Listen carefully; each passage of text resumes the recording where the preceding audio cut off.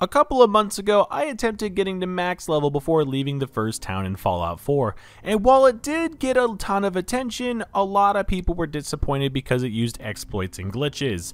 But there were a lot of people asking for me to do it again, this time properly. So today we'll be finding out if you can actually get every perk before leaving Sanctuary without exploits or glitches. The rules are simple, no exploits or glitches, and that's pretty much it. So without further ado, let's dive into it. First things first, we begin as Nora and set our stats to 10 intelligence for experience gains, 10 in charisma for the most amount of settlers right out of the gate, and 4 in luck, which I'll boost to 5 with the Your Special book. Hey guys, this is Editing Chris here, and I just couldn't let this one slide. How can one person be so confident yet so wrong? At least one of the 3 stats was correct. Yes, 10 in intelligence, but we went 10 in luck because I thought that would help with finding unique items around Sanctuary, and I went with a 4 in charisma because for settler population you start with a base of 10 and then add your charisma modifier on top of it. But that'll be boosted to 5 with the Your Special book in Sanctuary. But before I can get that, first I have to get out of the vault. And you don't actually have to skate around the rad roaches in here, especially since you're probably going to be eating a lot of these guys for the first couple of hours until your farm is set up, if you're playing on survival that is. Make sure to grab as much stuff as you can because this will help you a lot with the early building supplies, mainly the cigarette cartons that can be used to make beds. Don't ask me how because this is the same logic Minecraft uses. After making it outside, your next step before you do anything else is making a recruitment beacon.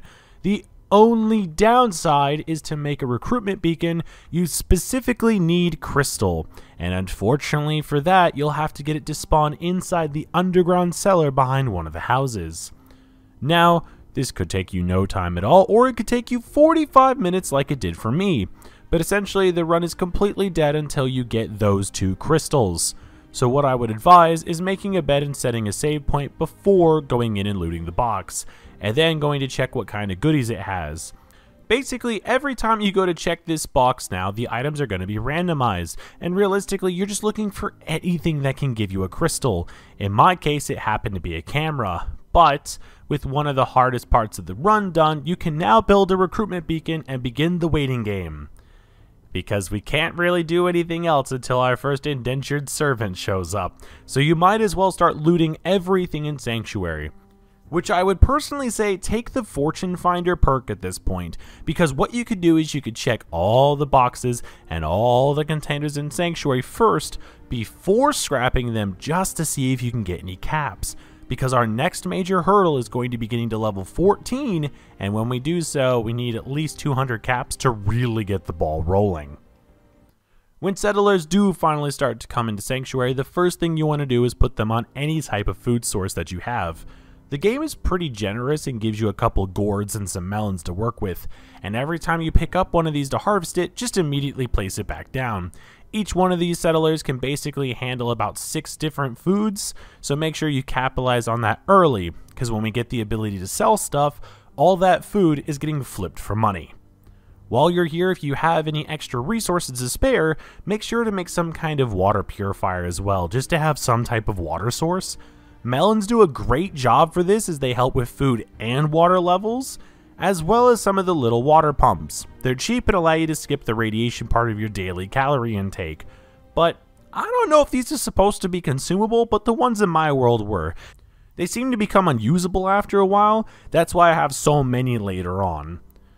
Now, with the early game, I thought defense was going to play a much bigger part than it actually did, so I made a couple of barricades and assigned 3 people up there at one point, giving me a defense rating of 12, because each one of these settlers can handle 3 barricades by themselves.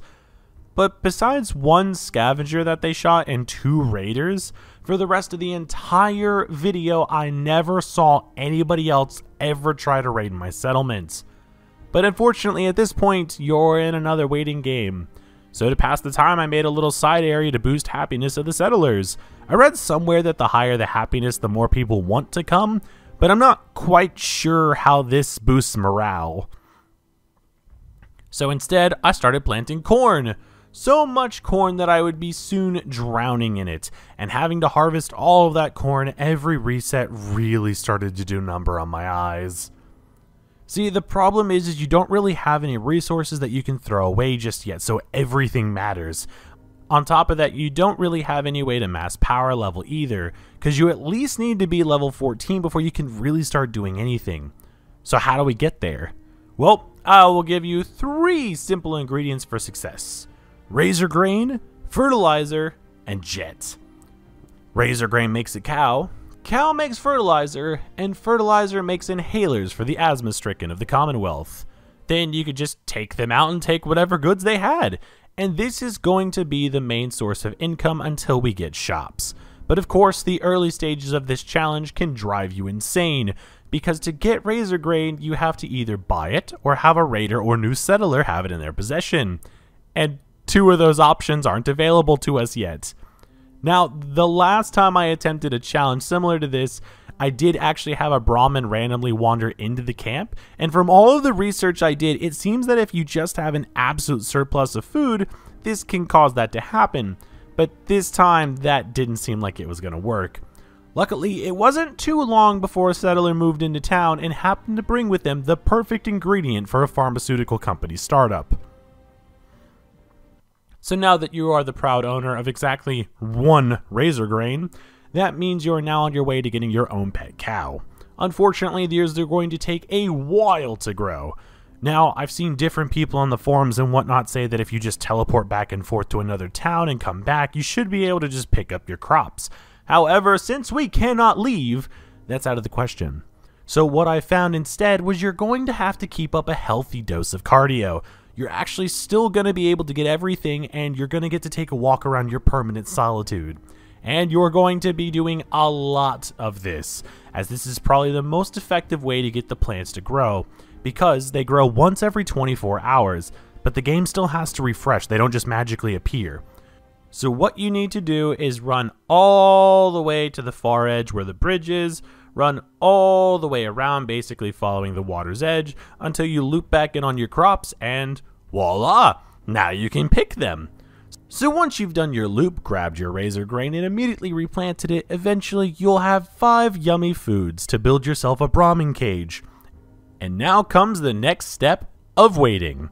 Because to catch a Brahmin, you have to wait 1 to 7 days for one to get caught in the cage. With that being said, if you wait 24 hours, do the loop to get your crops, and you don't have anything in the cage, you just reset and do it all again. Because what else are you supposed to do with your time? Another useful tip for this, if you attempt to do this yourself, is you can have as many cows as you want, and they will not contribute to your settler population.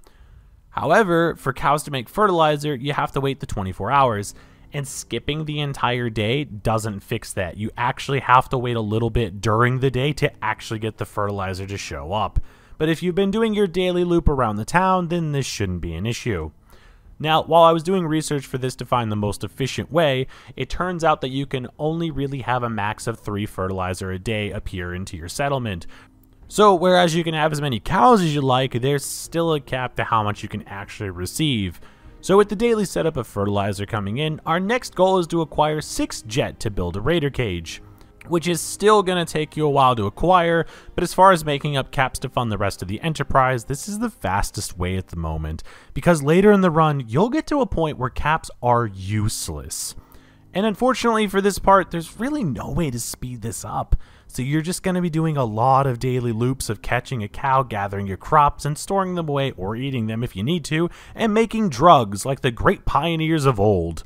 Once you get 1 cage made and you get your first raider in, not only are you going to start getting better supplies, you're also going to start getting better weapons. You're also going to get whatever money they had off them. And to refresh the raider cage, you actually only need 1 jet. So going forward, that means that you can start getting a couple extra pieces of jet and actually invest those into more raider cages if you have excess materials. If not, then 1 will do. That just means you have to wait a little bit longer. We're playing the long game here. Anything we can take at this point is welcome, because trust me, by the end of this run, your computer is going to be struggling with how much shit we have going on.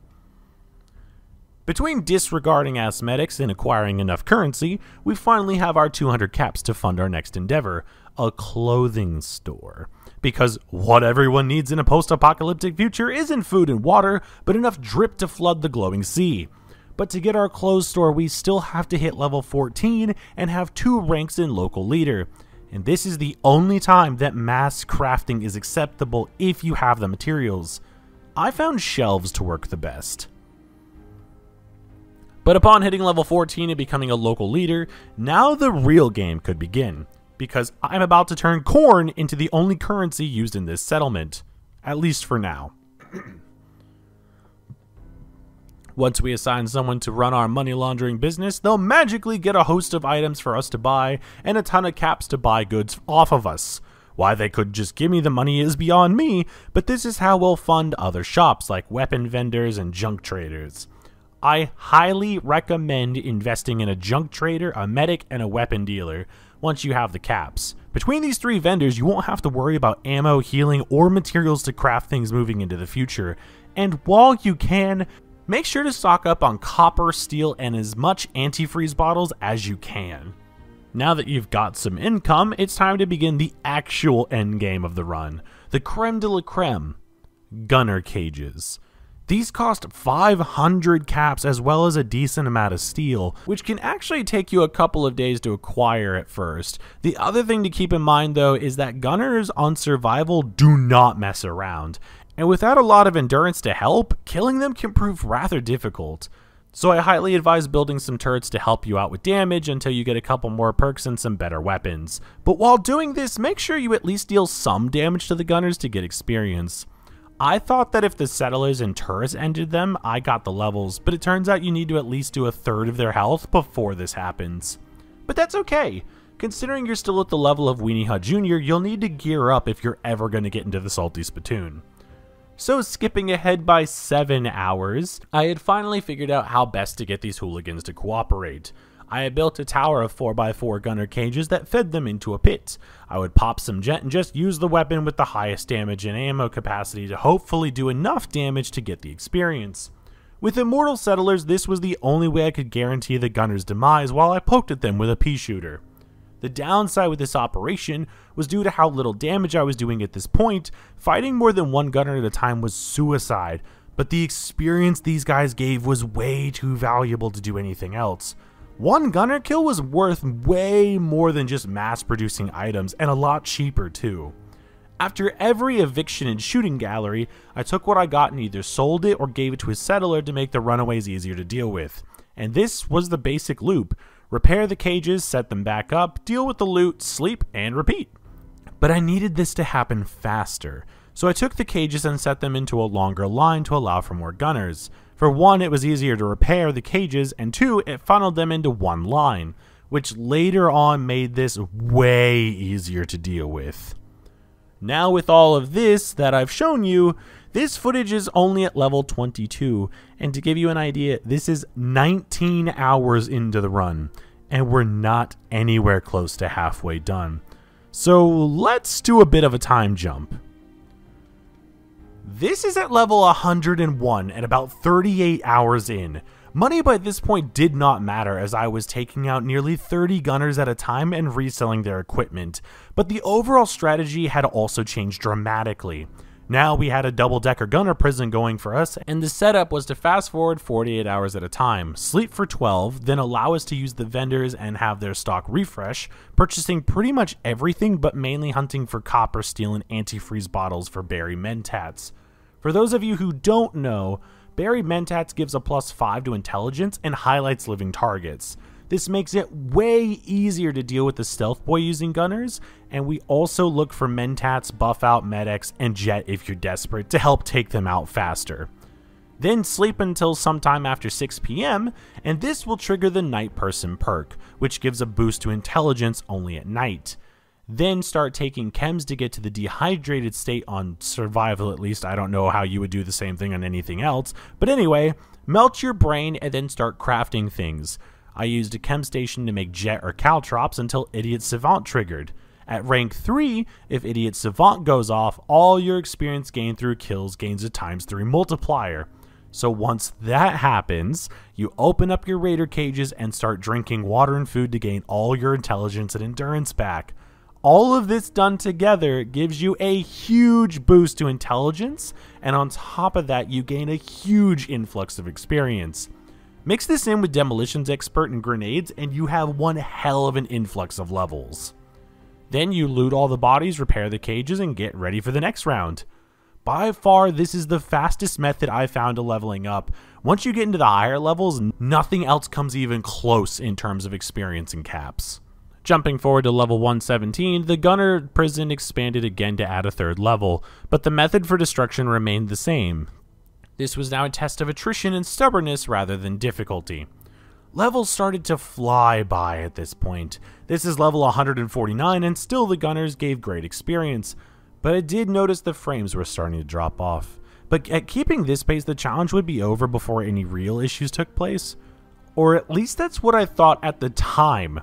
This is at 182, and I swear my computer was crying out for help. The bodies weren't disappearing even if I looted them, and when grenades went off, it just looked like a wave of flesh. But the experience bar climbed pretty steadily. Hopefully, this is as worse as it gets. But it gets worse. It got way worse. The textures in the game started freaking out. My character had taken so many chems by this point that the floor was literally melting before her eyes. Not to mention her psyche must have been super great at this point because of the sea of dead people just right by her bed.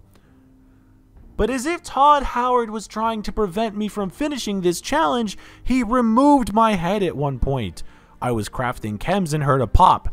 I've never even seen this happen before, but the game still counted me as wearing my helmet.